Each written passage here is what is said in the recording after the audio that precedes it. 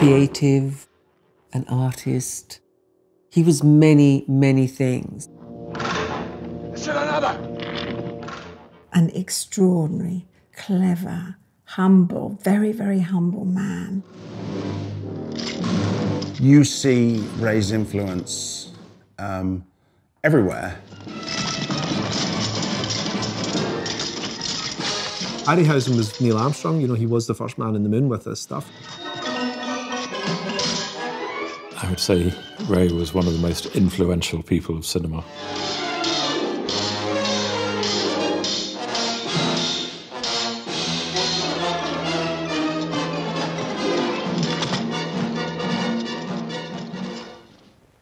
How Dad got interested in films early on was Grandma took him to see King Kong. And when I came out, I haven't been the same since. So you can see what an influence a film can be on a young mind. And I think that was when the light came on and he said, that's what I want to do.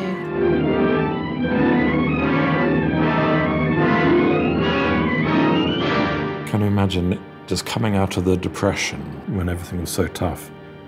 How could you not be inspired if you saw that as a kid for the first time? There's a scene where Kong fights the T-Rex.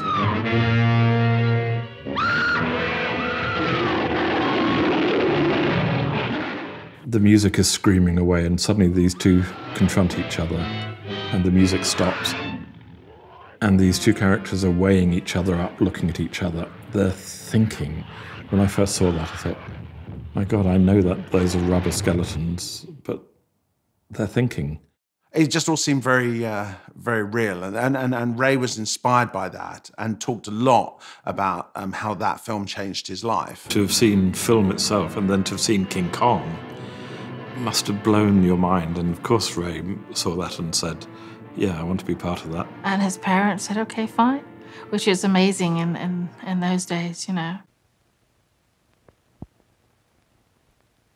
When I found out about the glories of stop-motion animation, I started to experiment in my garage. And Grandma and Grandpa would help him.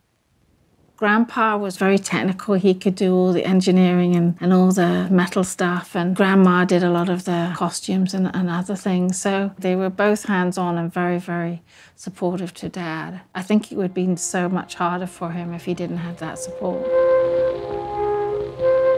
Well, after King Kong, of course, Willis O'Brien was my hero.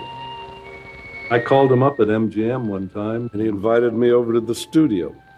So I loaded some of my dinosaurs into a suitcase, and he gave me some wonderful advice. He said, your Stegosaurus's legs look like sausages. And Dad didn't take it as an insult. He studied and he did night school. He went to art school. And later on, he got to do all sorts of different things. Ray's first film, Mighty Joe Young, that he made with Willis O'Brien, I loved that movie because Joe was a little bit smaller than King Kong, so he was like friend size. Don't shoot! Joe, drop her! Drop her! Don't hurt him! You really relate to Joe. He wasn't just a special effect. You really kind of care about him. When I watched it, and still when I watch it today, you actually forget pretty early on that he's not real. All right, Joe. To be able to give a thought process to an inanimate object, that's what we tried to do. And Ray succeeded brilliantly in all his characters. His creatures have a unique place, not just because of their design and look, because of course that's the first thing that strikes you, but the performance as well. It must have been the wind.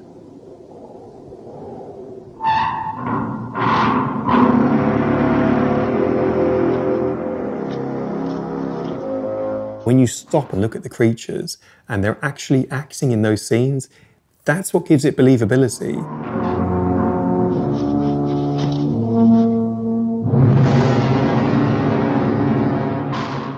What makes his characters convincing is these little details. He had dynamics in his action. He was not afraid of slow movements and quick movements and quirky movements. He was acting those characters. I mean, if you think about Ray Harryhausen and him acting out all these creatures, I mean, he was he was all those creatures a little bit.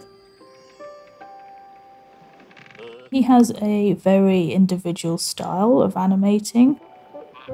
It's actually very elegant. He really puts himself and his soul into his work. All of the creatures, like the baboon and the trog, they all had these wonderful personalities. I felt sorry for a lot of them because some of them would be in the wrong place at the wrong time and Dad would dispatch them and it was like, oh God, why did you kill that one? There's a total humanity to the Harryhausen characters, and even something like the troglodyte and Sinbad. Like, every now and then it'll do this really wee sad motion with its eyes. We are friends. You know, it just likes the girl. It's just quite a basic character, you know, but it's kind of weirdly lovable. And then when he sacrifices himself for everybody at the end, it's quite sad.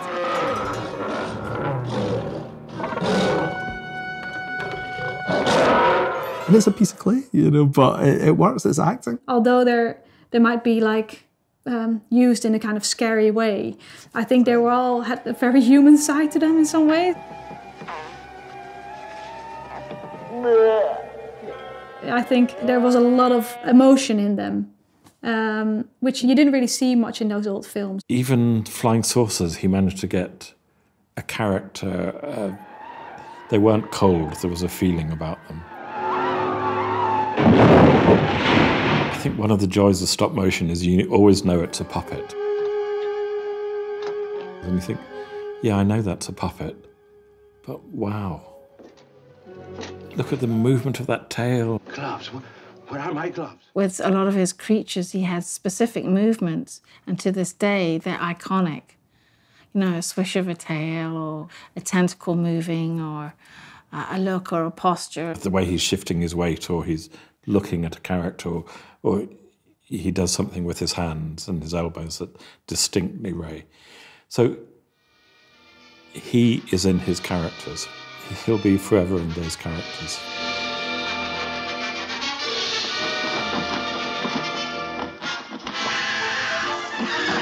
In a way, it's a shame we don't have lots of video from the on-set footage to have seen these actors fighting nothing. And it takes a very special sort of acting. I think also what it takes is Ray being on set when they're doing those rehearsals. It was great watching him because he was really hands-on and he did all sorts of things so that the actors could get a visual and react in the right way. It was an amazing experience, and I think Ray would agree. It had a magical feel to it. I remember speaking to him, I said, what is it about your films that you know, you love? He said, for me, it's like a fairy tale. He actually, there was a encouragement to come into his world. There was an invitation into his world, and we just jumped right in.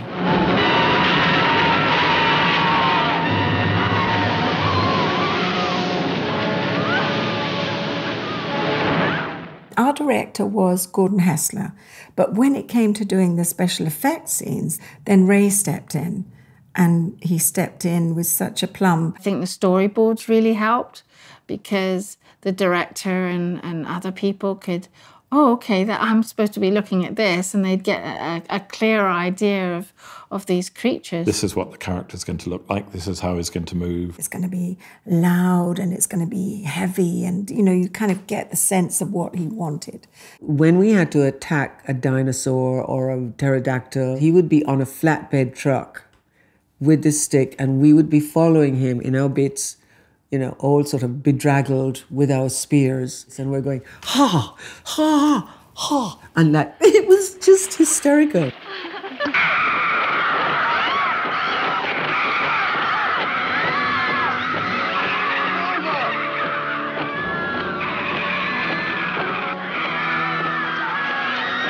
for my eye line when I was with the Centaur, he'd painted this great big wooden eye, he'd painted and nailed on. So I had this eye to follow, and he'd talk you through what he wanted, because obviously he put his creatures to your acting.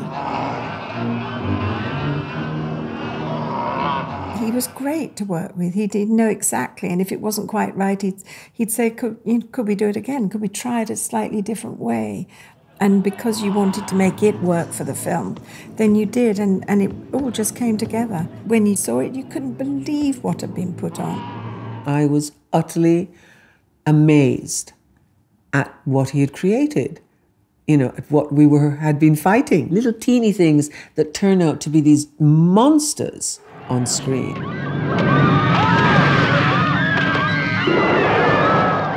I think the interesting thing about him is how he combines them in that he links the style. They really fit together. It's not just, oh, here's some animation, here's some live action. They really speak to each other. It's genius. I mean, that was Ray. Dinosaurs and skeletons attract lots of fans and very enthusiastic students. And he always had time for everybody. And I think that's what he'll be remembered for as well, for his kindness of always talking to students. His house in London, he always invited people in, which, it's wonderful. Why he didn't know that his name was in the telephone directory, I do not know, but he was the only Harryhausen, and sure enough, yes, people did call. And he answered the phone, and it really grew from there. Well, model animation is basically the same principle as the animated cartoon, only instead of using flat drawings, you have a model such as this. I contacted Ray because I was making a documentary and I thought this would make a terrific subject. So when he answered the phone himself, I was quite taken aback. When he invited me to the house, I was surprised. And he spent lots of time with me, and he didn't need to.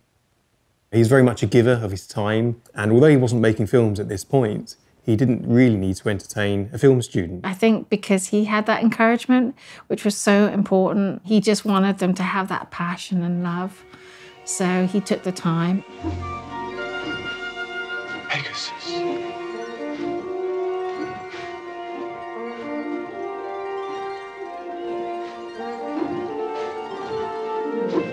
At the end of Clash, I think he just knew that things were moving on, and there was a younger generation with different, faster ideas. I think there was a sadness about not animating anymore, but there's a lot of pressure when you're making a film. So I think it was tinged with relief as well, not having the burden of a very large project. In those days, it was so jolly hard, and he did it and sort of single-handedly, and people believed in him and took inspiration, To me, there's a little bit of Ray in virtually everything in one way or another. I mean, his impact and reach is absolutely immeasurable. I see that obviously in the works of George Lucas.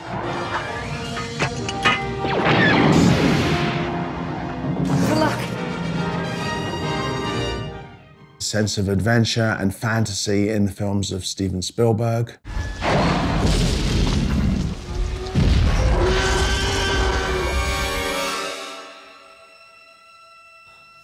In the works of James Cameron.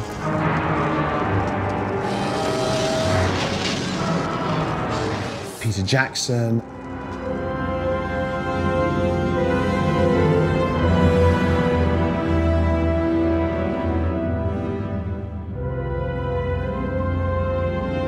Come on, I mean, Lord of the Rings wouldn't have happened without Ray Harryhausen. In the same way that, Ray was inspired by King Kong, generations of filmmakers, and not just filmmakers. No cheese, Gromit. Writers, comic book artists. I mean, every kind of creative person. Harryhausen's an immeasurable influence, I see Sinbad as important to my career as Spy Who Loved Me, Spider-Man, Superman, Star Wars. Hold tight, princess. He carried the torch through to the Spielbergs and the Lucases and Marvel and all the modern stuff,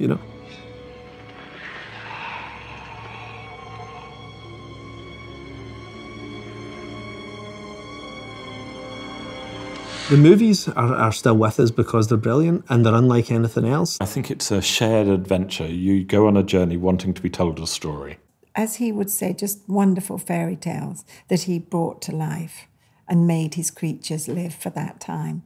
It was like he was making the best toys in the world and playing with them better than any of us could have ever played with them. Seeing that as a kid, it was like impossible not to be swept up in the magic of it because he was feeling it and it was beaming out the screen at us, even in a house in Coatbridge watching it on television. It's mind-blowing, really. It's very humbling. I don't think Dad could get over that he made such a big impact on all these wonderful animators and directors. They got so inspired by Dad because he got inspired by a black and white film, and now they're inspired by all his films and his techniques. So it's sort of like passing the baton on. It's wonderful.